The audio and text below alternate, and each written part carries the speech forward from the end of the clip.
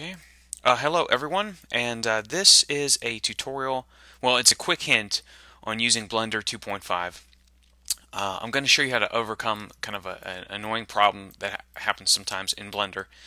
So this is a map of a college campus that I'm building here, and I've modeled different buildings. So if we go to the top view, hit 7 to go to the top view. Okay, you can see that we have this kind of residence hall area and these buildings here. They all look alike, so there's no need to model all of them from scratch. You'd probably just want to model one and then go ahead and just duplicate it. But you'll see if I take one of these residence halls and okay, let me delete this one. I'll take this one. Alright, and I duplicate this. I'll hit Shift D to duplicate it. Okay.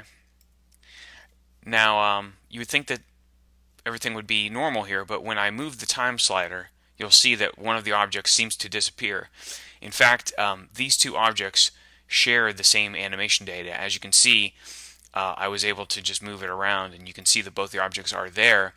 But if you were to go into the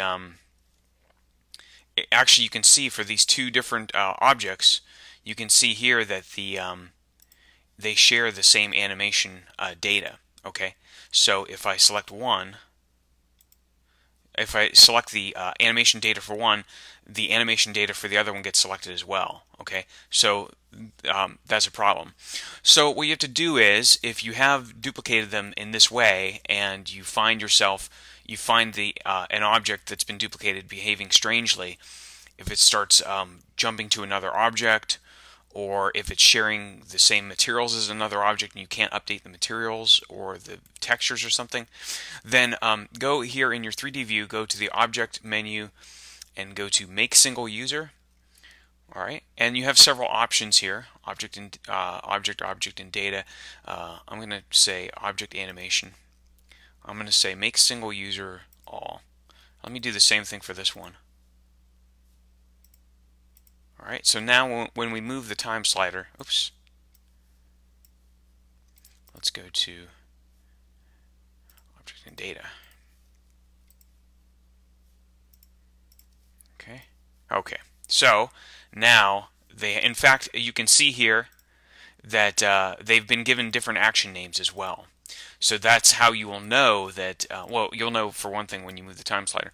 So basically these little guys here are now independent objects from each other, whereas before they were kind of linked together in that way. So there may be times when you would want them to share the same animation data, and obviously in this case we would not want that. So that's just a little quick hint on how to do that, and hopefully it will help you out, because the forums, there was no information on this. So